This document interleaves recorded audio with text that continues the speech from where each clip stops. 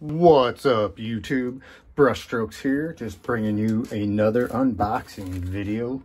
I got a package from my friends over at Spray Guns Direct over in the UK. I did order this on a Thursday, the 3rd, the day before the 4th of July. And it came today on Tuesday, the 7th of July. Once again, lightning fast shipping from the UK. So, let me cut all the tape off here.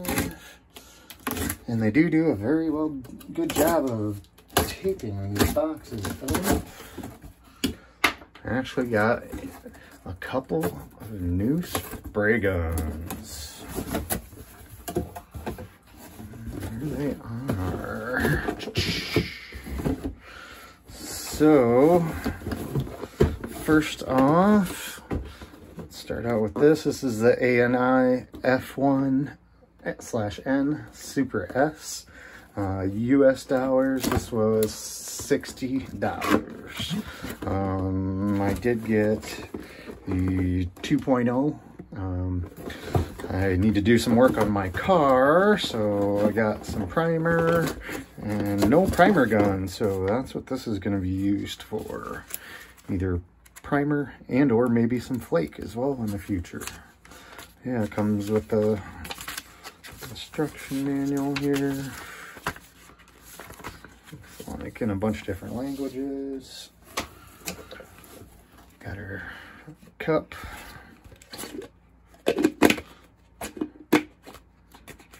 Feels pretty decent.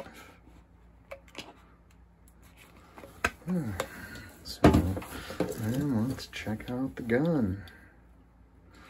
Well, first off, there's oil, which is kind of consistent with cheap guns. So we'll definitely want to break this thing down all the way first thing.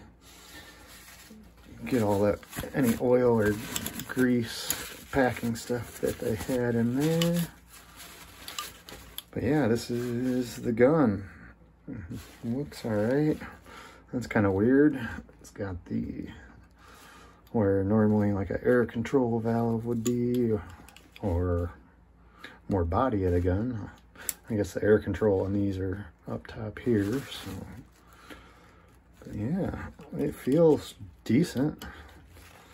Doesn't feel cheap like a Harbor Freight gun or anything. Let's take the cap off here.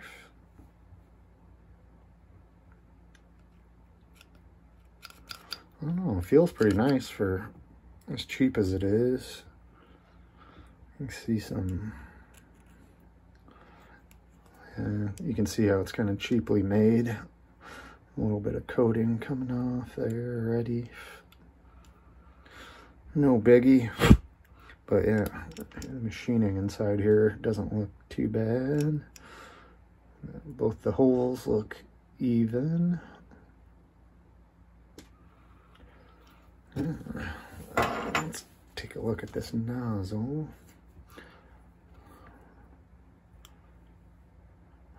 It's basic ANI design. I guess I only have the ANI R150 before this, but yeah.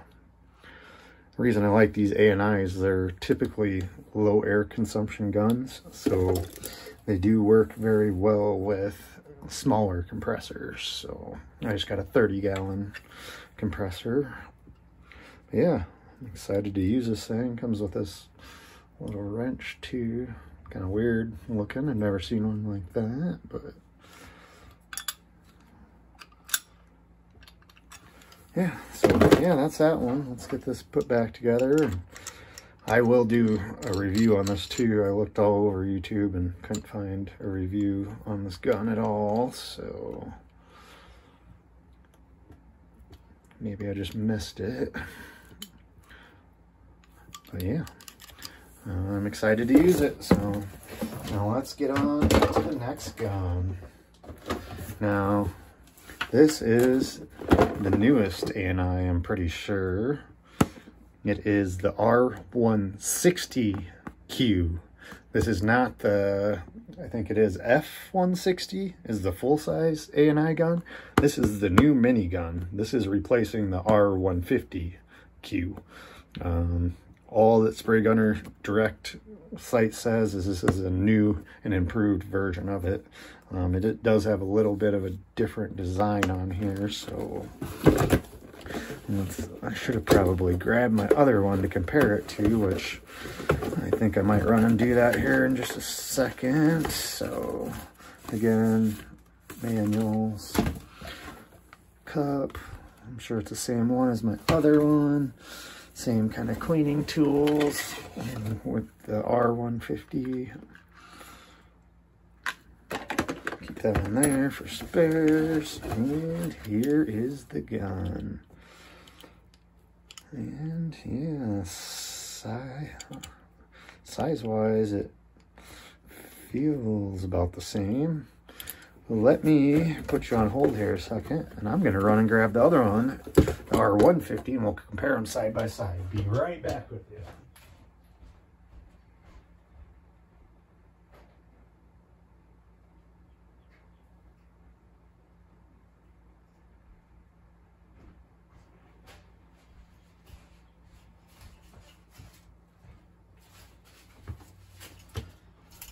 All right, I am back. So here is the new gun, the R160, and here is the R150 that it is replacing.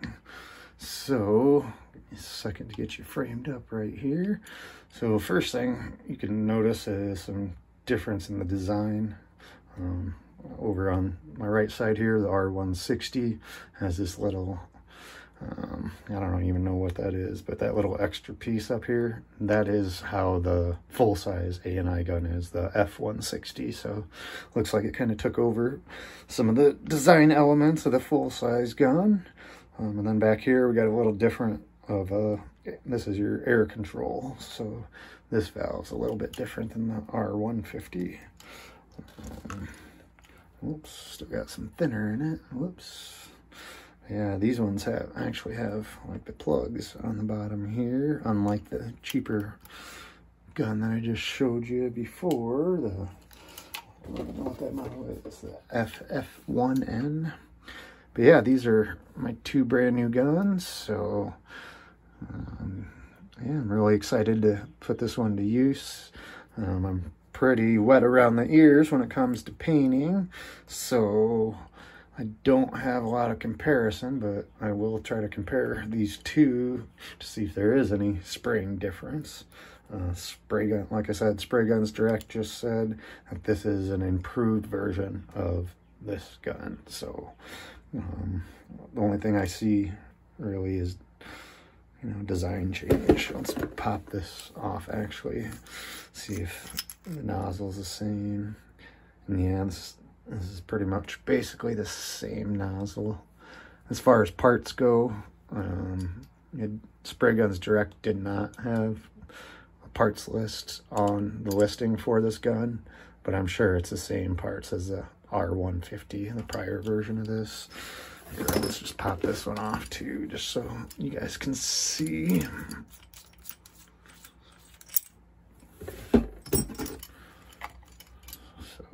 So yeah, basically identical. So yeah, but I will probably be, I don't really have anything to clear coat for a little while yet, so it'll probably be a while before I use this, but I think I'm gonna make this my new dedicated clear gun. This was my dedicated clear gun, and then I was using my Iwata LPH 80, you know, for my paint. I do use a water-based paint. I did use this a couple times with my water-based to see what it was like. Spraying water-based paint, it is pretty good. I was pretty happy with how it came out. And it does put down a lot more paint than my Iwata LPH 80. So I kind of wanted something a little bigger for laying down my base coats and my Createx water-based paint. So I'm gonna get this one cleaned up, and this will be used for my water-based paints, and then this will be dedicated clear gun. So, and then this one will never have had water-based products through it as well. So, but yeah, that's all I really had for you today.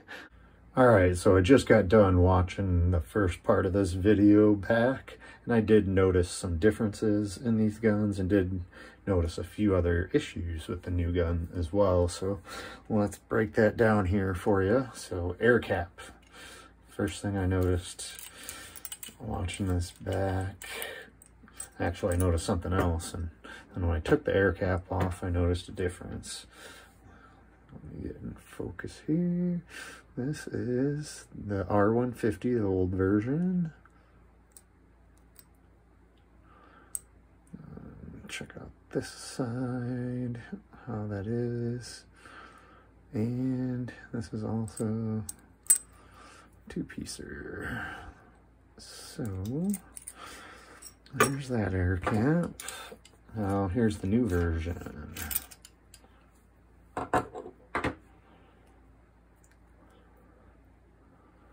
Looks almost the same, except for right here, a little snap ring.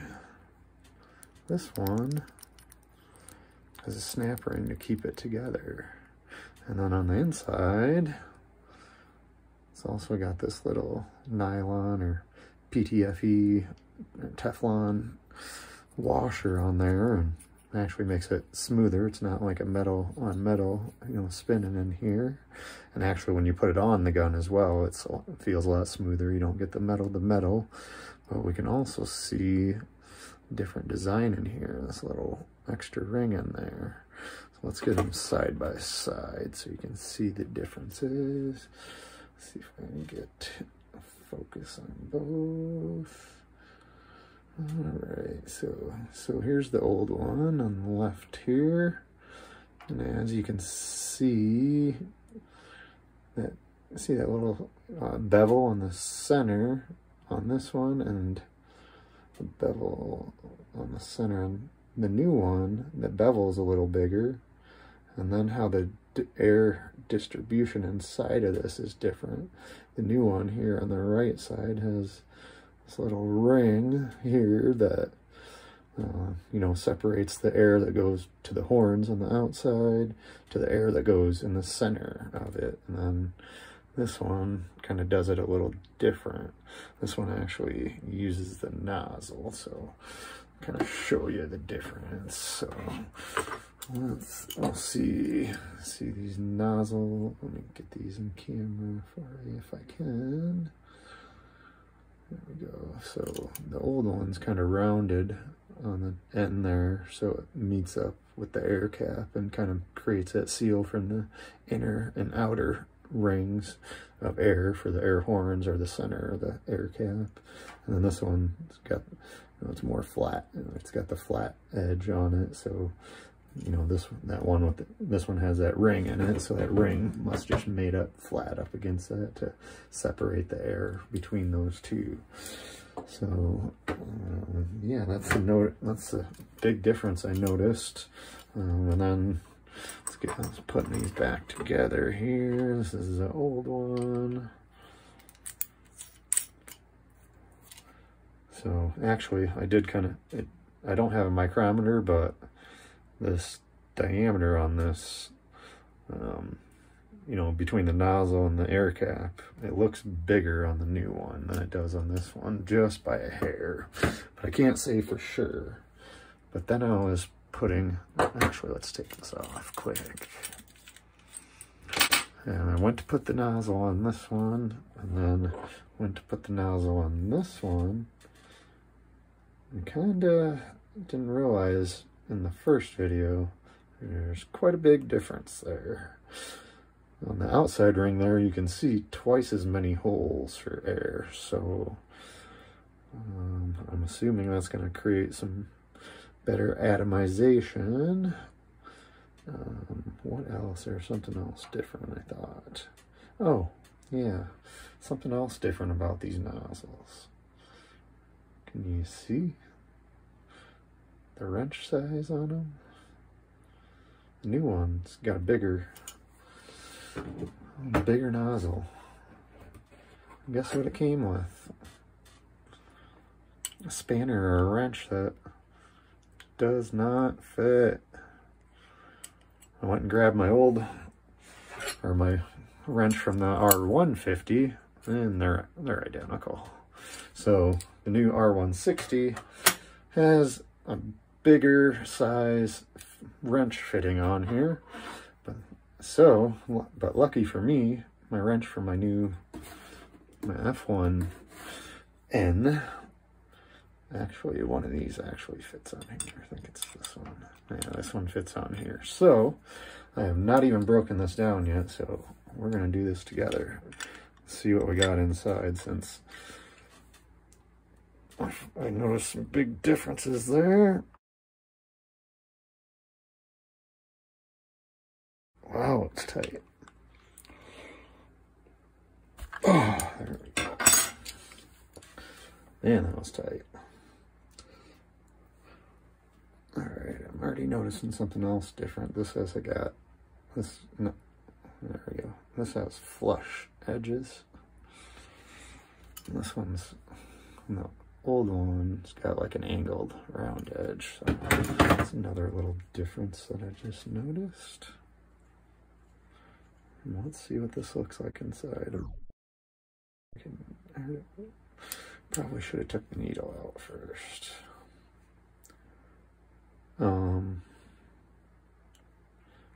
I've got a used gun here.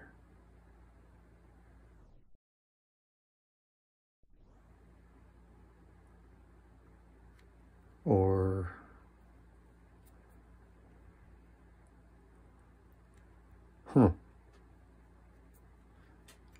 yeah, it feels like paint. Looks like paint. That's not good. I'm not very happy about that. Is that...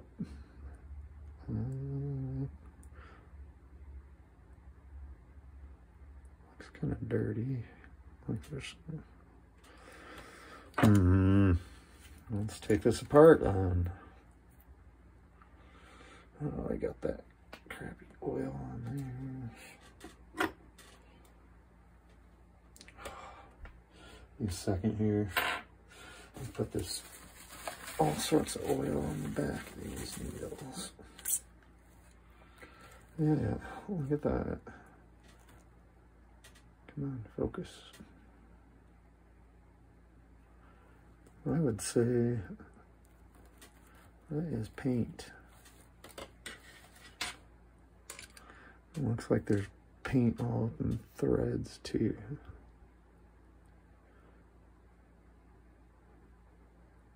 This is from the UK, so that's an international phone call. Fun, fun. Yep, paint up in here too. Well, that's not good. So, might be a while before I review one of these again. I get to use it. So, a second. Well, that sucks. There it is. Let's check the paint cup.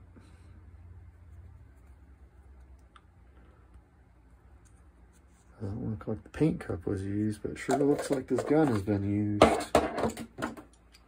Well,